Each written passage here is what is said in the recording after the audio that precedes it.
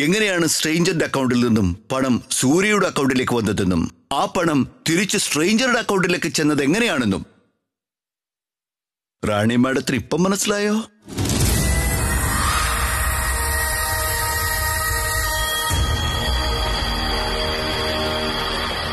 കിളവൻ കാലുമാറിയതോടു കൂടി വിൻസി എബ്രഹാം എന്ന വാടക കൊലയാളിക്ക് ഞങ്ങളോടെല്ലാം കൺഫസ് ചെയ്യേണ്ടി വന്നു മാഡം. പോലീസുകാരന്റെ ഭാഷയിൽ ചോദിച്ചപ്പോ തേവർമലയിൽ വെച്ച് സംഭവിച്ചതൊക്കെ നല്ല മണിയായിട്ട് ഇങ്ങോട്ട് പോന്നു.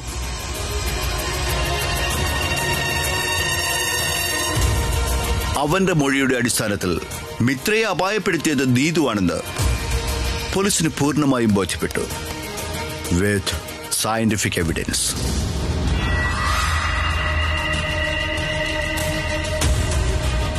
തേവർമലയിലേക്കുള്ള യാത്രക്കിടയിൽ നീതുവും ഈ പറഞ്ഞ സ്ട്രേഞ്ചറും തമ്മിലുള്ള ചാറ്റ്സ് ഉൾപ്പെടെ ഞങ്ങൾ റിട്രീവ് ചെയ്തിട്ടുണ്ട്.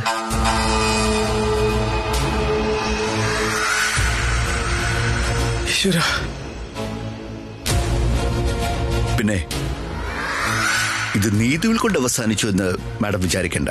This just started. ആ കുട്ടിയെ കൊണ്ട് ഇത് ചെയ്യിച്ചവരെയും ചെയ്യാൻ കൂട്ടുനിന്നവരെയും ഒക്കെ ഞാൻ പൂട്ടും.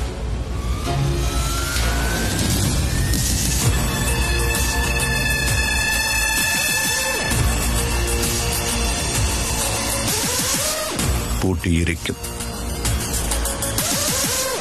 അതിലൊരു സംശയവും വേണ്ട മാഡം. കാരണം ഇതിന്റെ പേരിൽ നിങ്ങളെല്ലാവരും കൂടി ക്രൂശിക്കാൻ നോക്കിയത് ഒരു പാവം പെൺകുട്ടിയുടെ ജീവിതമായിരുന്നു.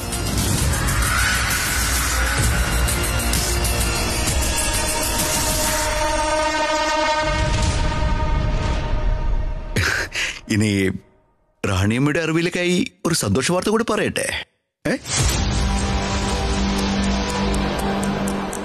മിത്ര തമ്പിക്ക് പൂർണ്ണമായും ബോധം തിരിച്ചു കിട്ടിയിരിക്കുന്നു.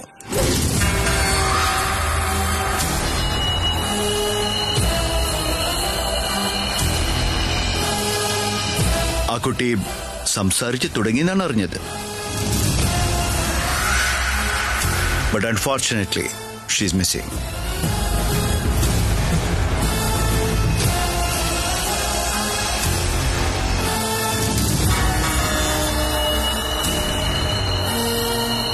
അതിന്റെ പിന്നിലും ആരാണെന്ന് ഏകദേശം മനസ്സിലായിട്ടുണ്ട് ഞങ്ങൾക്ക്.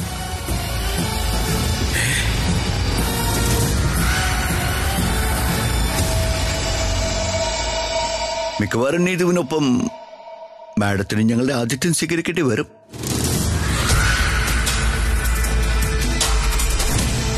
അപ്പൊ എങ്ങനെയാ റാണിയമ്മേ, നമ്മുടെ ആ പഴയ വക്കീലിനെ ലൈനിൽ തന്നെ നിർത്തിയിട്ടുണ്ടാവുമല്ലോ അല്ലേ?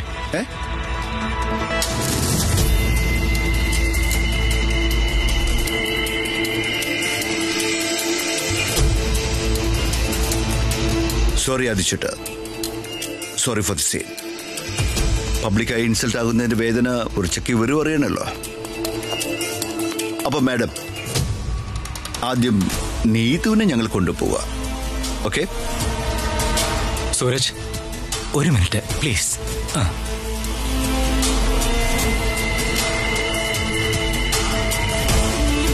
റാണിമേ, എന്റെ മോള്.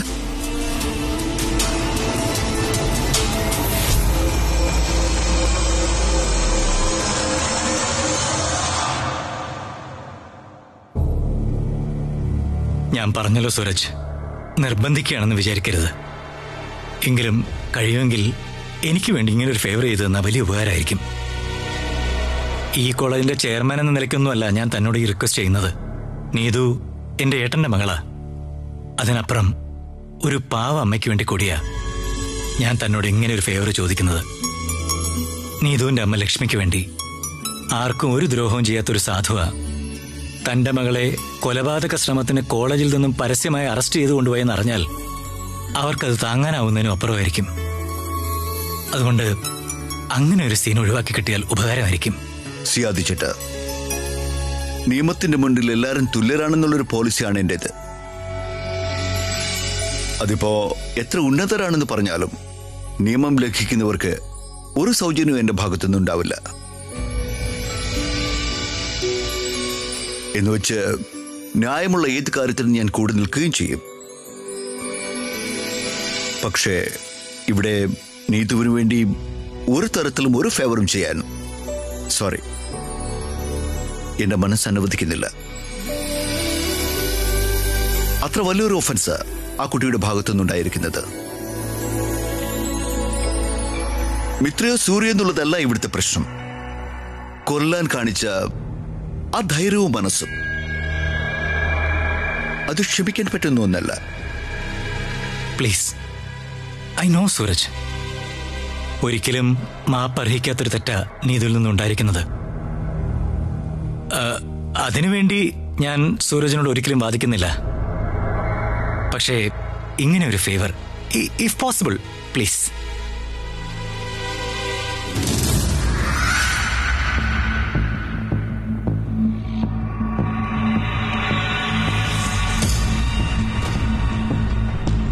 എന്താ റാണിയമ്മേ, ഇനി എന്തെങ്കിലും ബോധിപ്പിക്കാനുണ്ട് ഞങ്ങൾക്ക്? ഇല്ല ഓഫീസർ, പക്ഷേ നീതുവിനെ ഇവിടുന്ന് പരസ്യമായി അറസ്റ്റ് ചെയ്തുകൊണ്ട് പോകരുത്. അത് നീതു മാളിയേക്കല്ല കുട്ടിയായതുകൊണ്ട് മാത്രമല്ല. അങ്ങനെ ഒരു സംഭവം ഉണ്ടായാൽ അത് ഈ കോളേജിന്റെ ഗുഡ് വില്ലിനെ ബാധിക്കും. ഓഹോ, അപ്പോ അതാണ് നിങ്ങളുടെ പ്രശ്നം? കോളേജിന്റെ ഗുഡ് വിൽ എങ്കിൽ കേട്ടുള്ളൂ റാണിയമ്മേ. ആദികേശവ കോളേജിൽ പഠിക്കുന്ന ഒരു കുട്ടിയെ പോലീസ് അറസ്റ്റ് ചെയ്യുന്നതിനേക്കാൾ ആ സ്ഥാപനത്തിന്റെ ഗുഡ് വില്ലിനെയും റെപ്യൂട്ടേഷനെയും ബാധിക്കുന്നത് ആ കോളേജിലെ പ്രിൻസിപ്പലിനെ പോലീസ് അറസ്റ്റ് ചെയ്തുകൊണ്ട് പോകുമ്പോഴായിരിക്കും. പറയൂ റാണിയമ്മേ, അങ്ങനൊരു സിറ്റുവേഷൻ വന്നാൽ നിങ്ങൾ എന്തു ചെയ്യും? അങ്ങനെ ഒരു സിറ്റുവേഷൻ ഉണ്ടാകാതെ നോക്കാൻ എനിക്കറിയാം Sooraj. Don't you feel ashamed? നോക്കാതിച്ചിട്ടാ ഇത്രയൊക്കെ ചെയ്തിട്ടും ഒരു കൂസലുമില്ലാതെ ഇവർ പറയുന്നത് കേട്ടില്ലേ?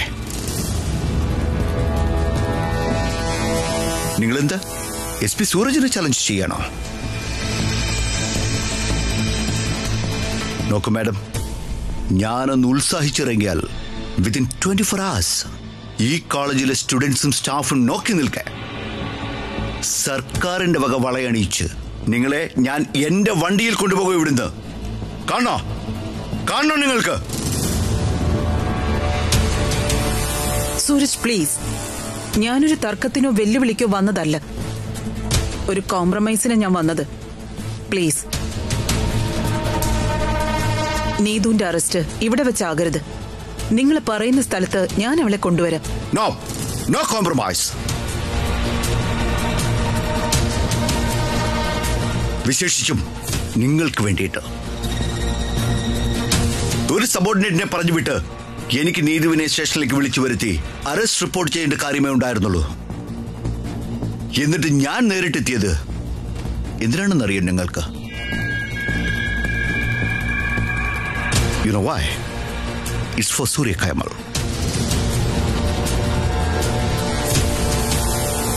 ചെയ്യാത്ത കുറ്റം ആ പെൺകുട്ടിയുടെ തലയിൽ കെട്ടിവെച്ച് അവളെ ബലിയാടാക്കാൻ നോക്കി. ഈ കോളേജിലെ മുഴുവൻ കുട്ടികളുടെയും മുന്നിൽ വെച്ച് അപമാനിക്കാൻ നോക്കി. സസ്പെൻഡ് ചെയ്തു. അവളുടെ കരിയറും ക്യാരക്ടറും നശിപ്പിച്ച് ആ പാവത്തിന്റെ ജീവിതം ഇരുട്ടിലാക്കാൻ ശ്രമിച്ചു നിങ്ങൾ എല്ലാവരും കൂടി. പക്ഷേ സത്യവും നീതിയും അവൾക്കൊപ്പമായതുകൊണ്ട് അവൾ അതിനെയെല്ലാം അതിജീവിച്ചു. തന്നെ അപമാനിച്ചവർക്കും ദ്രോഹിച്ചവർക്കും വേണ്ടി കാലം ഇങ്ങനൊരു ശിക്ഷ കാത്തുവെച്ചിട്ടുണ്ടെന്ന് അവൾ അറിയട്ടെ. അങ്ങനെയെങ്കിലും ആ പാവം ഒന്ന് സന്തോഷിക്കട്ടെ എന്ന് കരുതി. അതിനാ ഞാൻ തന്നെ നേരിട്ടെത്തിയത്.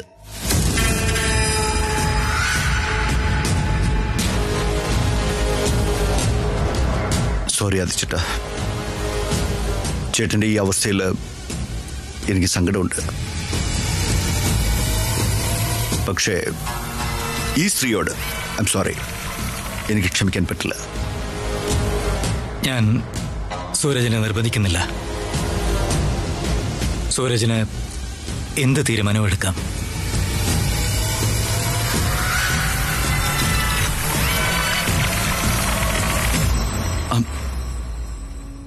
ആദിച്ചേട്ടനെ ഓർത്ത് മാത്രം ഞാനൊരു ഫേവർ ചെയ്യാം. നീതുവിനെ ഇവിടുന്ന് അറസ്റ്റ് റെക്കോർഡ് ചെയ്ത് ഞാൻ കൊണ്ടുപോകുന്നില്ല.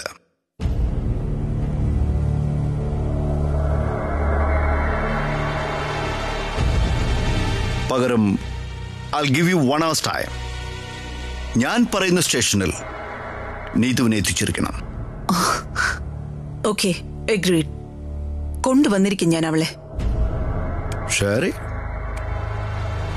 അത് ചേട്ടാ ഞാൻ വിളിക്കാം. Thank you Sooraj.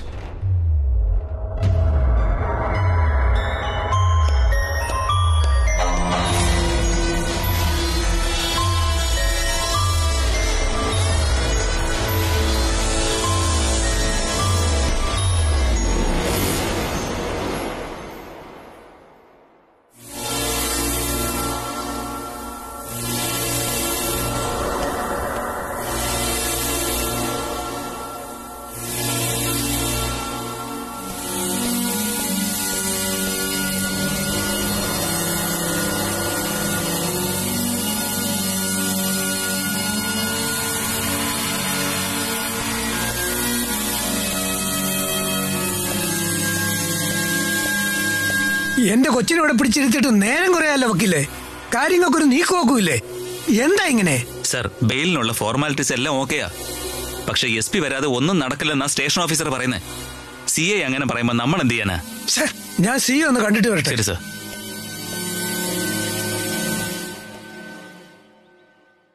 Excuse me sir. എന്റെ മോളെ നിങ്ങൾ കസ്റ്റഡി വെക്കാൻ തുടങ്ങിയിട്ട് മണിക്കൂറുകളായല്ലോ.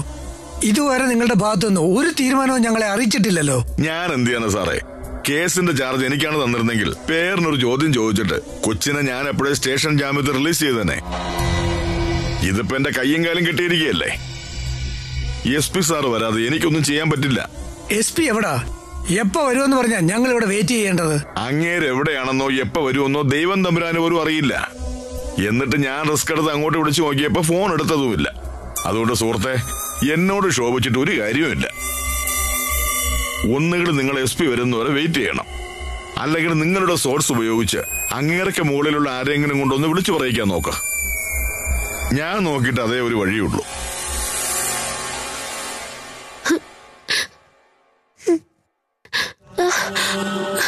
ഡാഡി, ഡാഡി, എന്തിനെങ്കിലും ഇരുത്തിയിരിക്കുന്നത്? എന്നെ അറസ്റ്റ് ചെയ്യോ ഡാഡി? അങ്ങനെ ഒന്നും ഉണ്ടാവില്ല മോളെ. നിന്നെ എത്രയും പെട്ടെന്ന് ഇവിടുന്ന് കൊണ്ടുപോകാനുള്ള വഴിയാ ഞങ്ങൾ നോക്കുന്നത്. മോള് ധൈര്യമായിട്ടിരിക്കേ. റാണിയമ്മയും ഒക്കെ പുറത്ത് വെയിറ്റ് ചെയ്യുന്നുണ്ട്. ഡാഡി, എന്നെ എത്രയും പെട്ടെന്ന് വീട്ടിൽ കൊണ്ടുപോകണം. എനിക്ക് പേടിയാവുക. മോള് കുറച്ചേരം ഇവിടെ ഇരിക്കേ. ഡാഡി ഇപ്പൊ വരാം. ഡാഡി,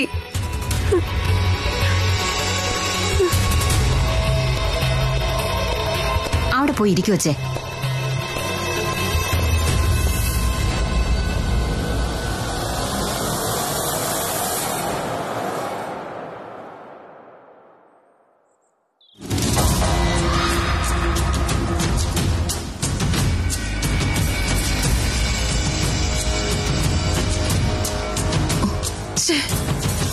ജഗനെ വിളിച്ചിട്ട് കിട്ടുന്നുമില്ലല്ലോ. ആ, എന്താ ഞാനെന്താ? CA എന്ത് പറയുന്നു? അയാളും കൈമലർത്തി കാണിക്കുന്ന ലക്ഷണം റാണിയമ്മേ. SP പറയാതെ അയാൾക്കൊന്നും ചെയ്യാൻ പറ്റില്ലെന്ന്. SP ഏമാൻ എപ്പോ വരുമെന്ന് അയാൾ പറയുന്നേ? അത് അയാൾക്ക് അറിയില്ലെന്ന്. കോണ്ടാക്ട് ചെയ്യാൻ ശ്രമിച്ചിട്ട് സൂരജ് ഫോൺ എടുക്കുന്നില്ലെന്ന്. ഇത് കളി വേറെ ആനന്ദ. പണ്ട് സൂര്യയെ ഇതുപോലെ ഒരു രാത്രി മുഴുവൻ പോലീസ് സ്റ്റേഷനിൽ ഇരുത്തിയതിന് പകരം പോക്ക് അയാള്. ഉറപ്പായും ഇത് SP സൂരജിന്റെ മാത്രം ബുദ്ധി ആയിരിക്കില്ല. കളിക്കുന്നവർ മാക്സിമം കളിക്കട്ടെ. പന്തിപ്പോ അവരുടെ കോർട്ടിലാണല്ലോ.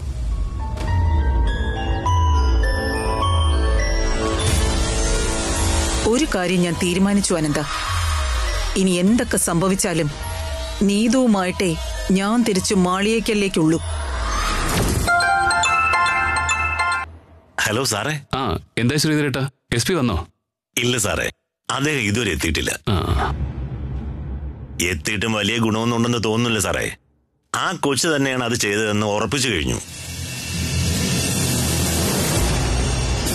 ആ സ്ഥിതിക്ക് മിക്കവാറും നാളെ അറസ്റ്റ് രേഖപ്പെടുത്തി നാളെ കോടതിയിൽ ഹാജരാക്കാൻ ചാൻസ് എന്ന് തോന്നുന്നു. അത് കഷ്ടമായല്ലോ ശ്രീധരേട്ടാ. എന്ത് കഷ്ടം സാറേ. അവനോൻ ചെയ്യുന്നതിന്റെ ഫലം അവനോൻ തന്നെ അനുഭവിച്ചല്ലേ പറ്റൂ. ഒരു തെറ്റും ചെയ്യാത്ത ഒരു പാവം കൊച്ചിനെ ഒരു ദിവസം രാത്രി മുഴുവൻ ഇവിടെ ഇട്ട് കഷ്ടപ്പെടുത്തിയതിനെ ഗണപതി ഭഗവാൻ കൊടുത്ത ശിക്ഷയായത്. അതിലിപ്പോ നമ്മളത് സങ്കടപ്പെട്ടിട്ട് ഒരു കാര്യമില്ല. ശരി ശ്രീധരേട്ടാ, SP വന്നിട്ട് എന്ത് തീരുമാനിച്ചു എന്ന് എന്നെ ഒന്ന് അറിയിക്കണേ. ഉറപ്പായിട്ട് സാറേ, ഞാൻ വിളിക്കാം. എന്റെ വിനായക സ്വാമി.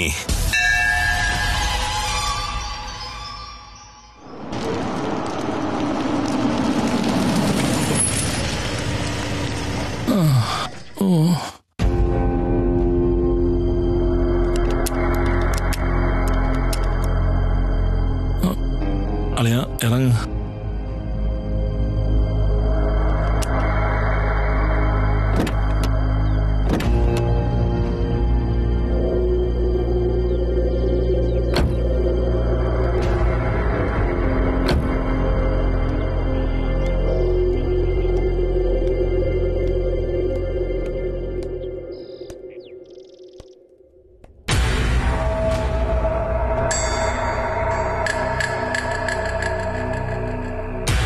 റാണി, റാണിയമ്മ സ്റ്റേഷനിൽ തന്നെ വെയിറ്റ് ചെയ്യണം അളിയ. ഇനി എപ്പോഴായാലും നീതുവിനെ കൊണ്ടേ മാളികയിലേക്ക് വരുമെന്ന് പ്രതിജ്ഞ എടുത്തിരിക്കുക റാണിയമ്മ. വക്കീല് ജാമ്യത്തിന്റെ കാര്യം എന്താ പറഞ്ഞേ? നാളെ കോടതിയിൽ നിന്നും ജാമ്യം കിട്ടുമെന്ന് വക്കീൽ ഉറപ്പ് പറഞ്ഞിരിക്കുക. അഥവാ കോടതിയിൽ നിന്ന് ജാമ്യം തന്നില്ലെങ്കിൽ ഹൈക്കോടതിനെ സമീപിക്കാമെന്ന് പറഞ്ഞിട്ടുണ്ട്. ലക്ഷ്മി ഇത് അറിഞ്ഞായിരുന്നോ? ഞാൻ പറഞ്ഞു, പറയാതിരുന്നിട്ട് കാര്യമൊന്നുമില്ലല്ലോ.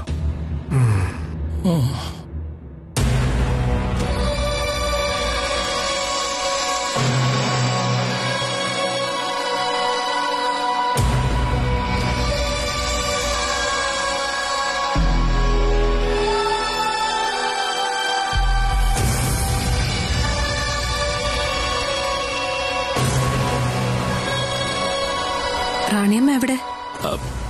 റാണിയമ്മ സ്റ്റേഷനിൽ തന്നെ സ്റ്റേ ചെയ്യുക. ഗസ്റ്റ് ഹൗസിൽ മുറിയെടുക്കാൻ പോലും സമ്മതിക്കുന്നില്ല റാണിയമ്മ. പോലീസ് സ്റ്റേഷന്റെ വരാന്തയിൽ ഒരു കസേരയിൽ ഒറ്റ ഇരിപ്പാ.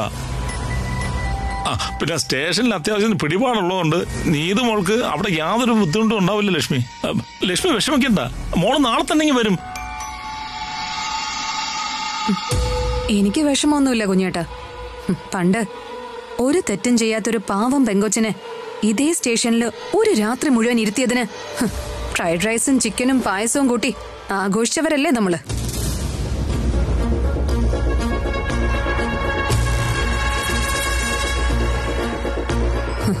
അതിനുള്ളൊരു ചെറിയ സമ്മാനമായിട്ട് കൂട്ടിയാ മതി ഇതൊക്കെ. പിന്നെ അന്ന് അവർക്ക് വേണ്ടി കാവലിരിക്കാൻ ഋഷിയും അതിഥിയും ഉണ്ടായിരുന്നു. സൂര്യ നിരപരാധി ആയതുകൊണ്ട് ആ രാത്രി വെളുക്കുന്നതിന് മുമ്പ് തന്നെ ആ കുട്ടിയെ അവിടുന്ന് അവർക്ക് ഇറക്കാനും പറ്റി.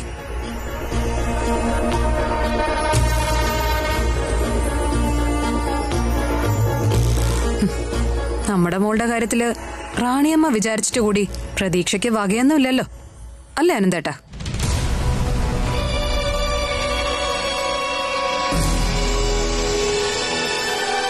സാരമില്ല, തെറ്റ് ചെയ്തിട്ടല്ലേ. അതിന് ഈശ്വരൻ അവൾക്ക് വിധിക്കുന്ന ശിക്ഷ എന്താന്ന് വെച്ചാ അവൾ അനുഭവിക്കട്ടെ. അതിനിപ്പോ ദുഃഖിച്ചിട്ട് എന്താ കാര്യം?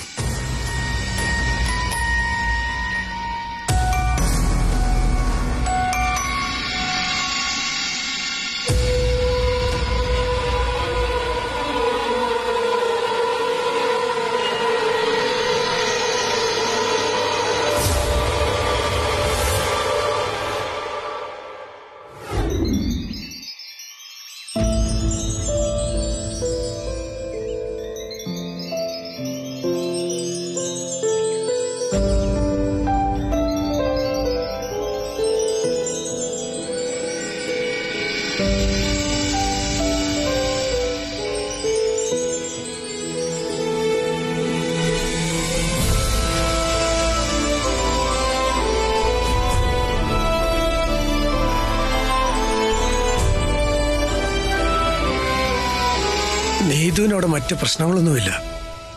നാളെ കോടതിയിൽ പ്രസന്റ് ചെയ്യുന്നവരെ സ്റ്റേഷനിൽ നിന്ന് സമയം കളയണമെന്നൊരു കുഴപ്പമേ ഉള്ളൂ.